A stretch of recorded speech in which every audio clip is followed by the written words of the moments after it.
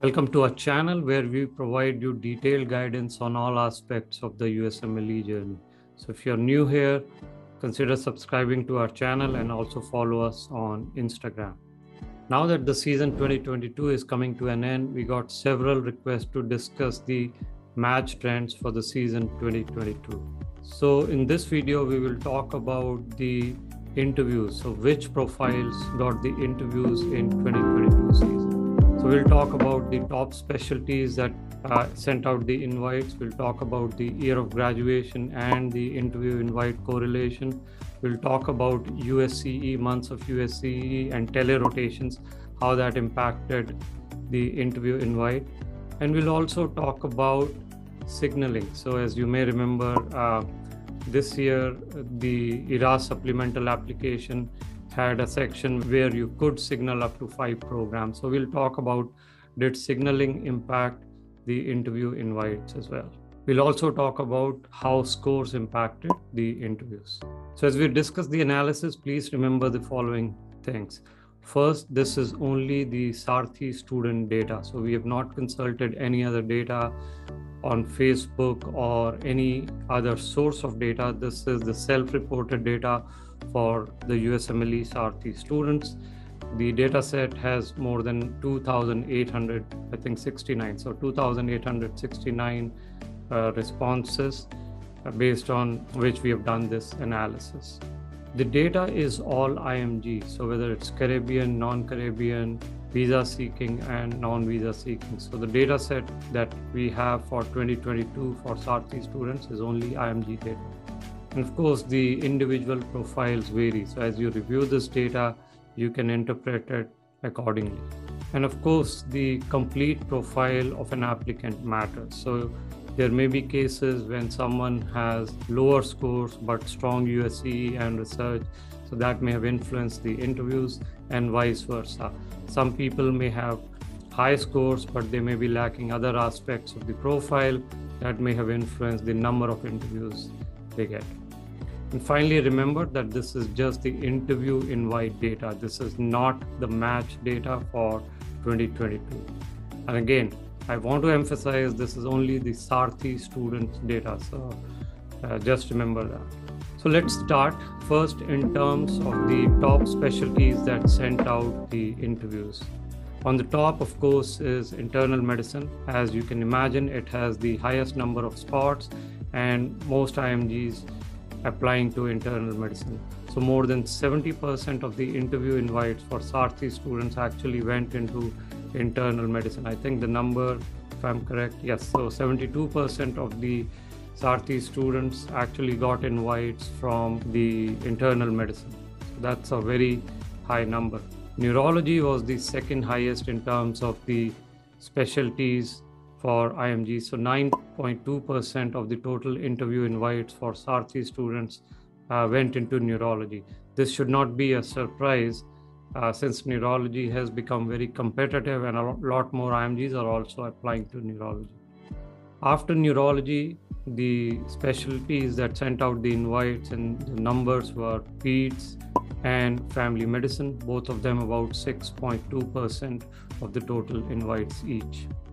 Pathology and psychiatry were the other two specialties that sent out substantial invites to the IMGs, but in terms of percentages, in terms of the number of invites, was less than pediatrics and family medicine. Of course, IMGs and Sarthi students did get invited in many other specialties, so ophthalmology, general surgery, OBGYN, and so on, but the number is small enough in terms of percentages. In fact, if you're interested, we did an interview with Dr. Itika Garg, who matched in Optha. So you can take a look at that interview to see how competitive specialties consider, what factors they consider as they invite the IMGs. Okay, so now how do we interpret the data in terms of the specialties sending out the invites? IM, of course, continues to be the IMG favorite, and therefore it's not a surprise. Psychiatry has been becoming very, very competitive with a lot more AMGs and DO applicants applying to psychiatry, and therefore you will see the number of invites for IMGs in general is lower than as compared to, say, pediatrics or even family medicine. Now let's talk about the visa status. Surprisingly, 61.5% of the interview invites for Sarthi students went to visa-seeking applicants. This is a very good news. So the remaining 39.5% went to the applicants which did not need visa. So they had a green card or citizenship or something that did not require a visa. So this is a good news if you are a visa-seeking IMG, that the visa-seeking IMGs actually got a lot more interviews, Sarthi students this season, more than 61%. Then we analyze the year of graduation and USCE trends. How did that factor in the interview invite? So if your year of graduation was low, so less than 3 years of YOG, the average USCE for getting an interview invite was 5.2 months. But if you had a higher YOG, so 5 years or more of YOG, then the average USCE months to get the interview was 8 months.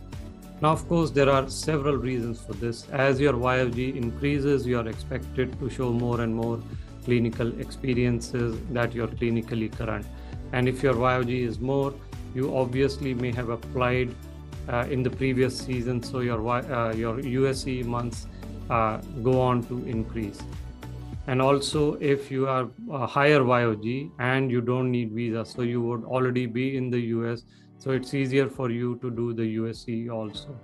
But in summary, the result is if you have lower YOG, so 3 years or less, the months of USCE needed for getting the interview invites was about 5.2 months. So keep that in mind.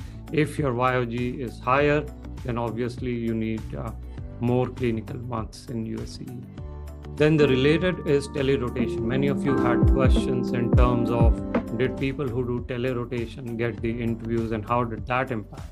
Well, the good news is about 20% of the interview invites did report that they had at least 1 month of telerotations, which is good news, which means 1 out of 5 interviews went to people who had shown at least 1 month of telerotations. Of course, telerotations in 2022 were less than those in 2021, but programs seem to be more comfortable with telerotations in 2022. So we'll have to see how this trend continues in 2023 season and beyond. We'll also do a separate video on the top programs that consider telerotation. So we'll give you more insights on which programs actually consider telerotations to give out the interview invites to the students. Now let's talk about signaling. Many of you may remember the supplemental IRAS application that had asked you and you could signal up to 5 programs in internal medicine. So the obvious question is, did signaling matter for IMGs? And when we looked at the data, only 8.4% of the interview invites indicated that they had signaled the programs, which is a bit lower than expected. Now, could they have gotten the interview invites from those programs even without signaling? Possibly. So we are not yet clear on some of the data around signaling, but at least what we have is the top programs that students got interviews from that were signaled. So in subsequent video, we'll share that list as well. For now, the signaling doesn't really seem to have impacted the interview invites, with about 8.5% rate in terms of the interview invites for programs that were signaled. Now let's talk about year of graduation and the interview invites. As many of you expect, the lower the YOG, the more the chances of getting your interview invites, everything else being similar. So overall, close to 70% of the interview invites, 69.5% to be exact, went to YOG 5 years or less. If you had a YOG of 1 year, then the number of invites from the total was 20%. So 20% of the interviews went to students with a YOG 1 year. If you had a YOG of 5 years, you got 11% of the total interviews. So you can see the trend. But it doesn't mean that if you had higher YOG, the chances of match are 0. In fact, we have an interview from a student who pre-matched with a YOG of more than 10 years. So other aspects of the profile matter as well. But in general, if you have a lower YOG, you have a better shot at getting the interviews. And this also answers other questions that many students have. Should I delay applying this year versus applying next year, and so on? So the answer is YOG really impacts the interview invites. So keep in mind that the more you delay and the more higher the YOG is, the chances of interview could go down. Now, finally, let's talk about the average score. So overall, across the specialties for Sarthi students, the average step 1 score for getting an interview invite was 233.8, and the CK score was 241. So this is overall. Of course, there were trends across the specialties that I can give you in case there is interest. So OBGYN and diagnostic radiology both reported very high averages. So if you had a 250 plus in both steps, you got interviews in diagnostic radiology, OBGYN. So the averages for these two specialties was very high. Internal medicine, which is of interest to a lot of you. So the average score for internal medicine, which is of interest to most of you, step 1 was 236. Step 2 CK was 245. And of course, as we mentioned earlier, neurology is becoming more competitive. This is also shown in the average scores increase. So the step 1 average for an invite was 233, whereas the CK was 241. FM, family medicine, had an average step 1 of 216 for an interview invite, and the CK was 232. Rounding off, pathology, step 1 was 221.